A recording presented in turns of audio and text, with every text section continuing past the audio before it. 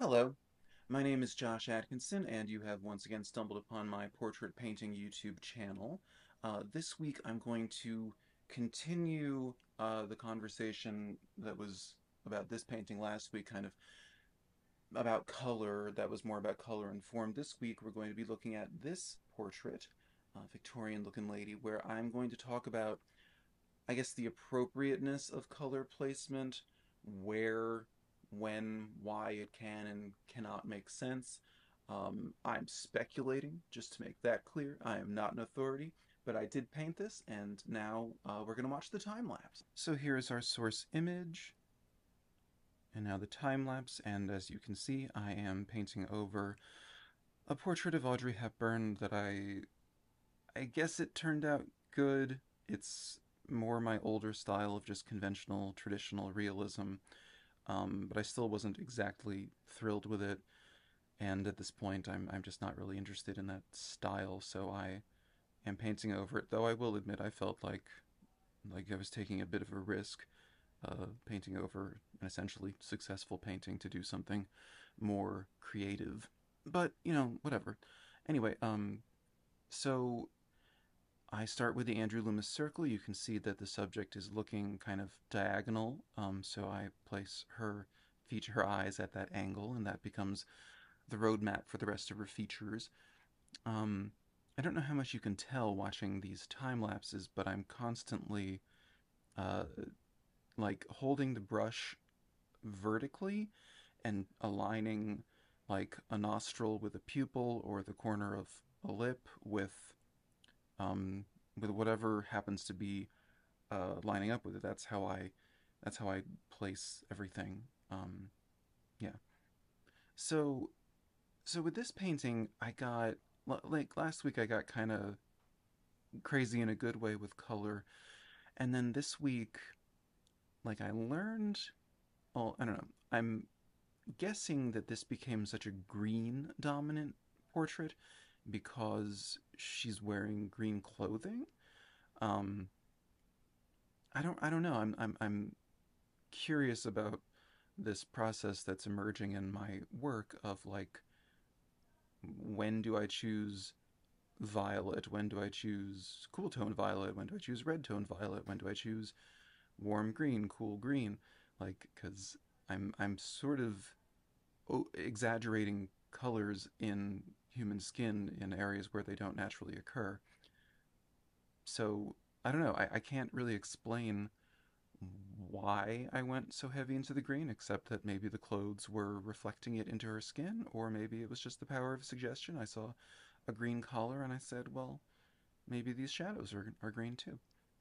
One thing to point out, I noticed just when I was putting in this first stage of her iris, I'm using pretty large brushes.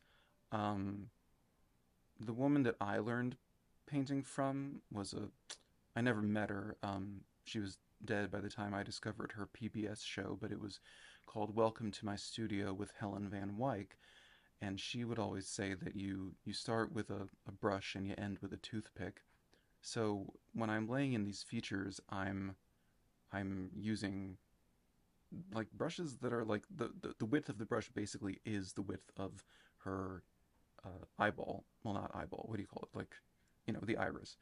Um, I'm using filbert brushes, by the way. This is a recent development. I always used angle brushes or like square rectangular brushes, and uh, lately I've been into filberts because Chelsea Lang was describing using them on her channel. She's probably my favorite oil painting YouTube person, um, even though we work in pretty different styles. But anyway, you can see like the red and the green are there. I probably had some anxieties about this turning into a Christmas portrait by putting those two colors uh, so notably next to each other. But you can see the red is not a primary red. It's definitely moving into a sort of peach terracotta kind of color, and the green, which is a viridian. The only greens I use are viridian and sap, cool and warm. Well, there's some sap, I guess, but but it seemed blue toned enough that it didn't read like Christmas green. Whatever. Now you can see I'm throwing some blues around her eyes and the, I guess, the lower right jawline area. Um, and pretty soon I'm gonna have to confront this big anxiety I had with this painting of, like, do I have to put the veil on? You can see, I just want to point out, I just, the nasolabial fold next to her nose and mouth on the right, like, I just laid down a value that was too dark. A lot of painting tutorials say you don't mix tones in the canvas, but I sort of like that you do it on the palette and then you put it on the canvas already knowing where it's going to go.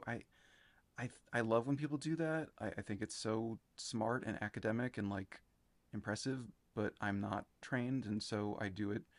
I'll throw down something dark and I'll blend it out because I don't know, like it works out fine. So anyway, I just wanted to point out that I do that, and according to most YouTube channels, that's wrong, but it's working for me, so I guess I'm going to keep doing it. I love this great big thick passage of impasto under her right eye of just the lightest flesh tone. Like I'm just plopping it there, and up close, I guess you could say it compromises the resemblance, the likeness, a touch, but not from 7 feet away. Like not the way that it would look on a gallery wall, which hopefully it will be on at some point. Um, but oh, now I'm doing the scary stuff. Now I'm like, I was just so anxious about this veil. I was like, maybe I could just not do it and no one will say anything on YouTube, but we all know that is not how social media works, and someone would be reading me for not doing the veil. I let's how do I explain this? I basically I just kind of thought about it and I was like, is the veil informing the tone values or the colors? And the answer was like yes, but it was already what I had painted because I'm looking at her with the veil on. Um, at this point, I decided to crosshatch it, even though it was barely visible as crosshatch, and it kind of makes it all work. Um, so anyway, we're about to be finished. I don't know if I've said anything useful, but but yeah, this is how I do it. You there's I add one more of the four dot kind of thing at her chin, or maybe two more, even though they weren't there. They just kind of made it look more unified. As you can see, there's the finished image.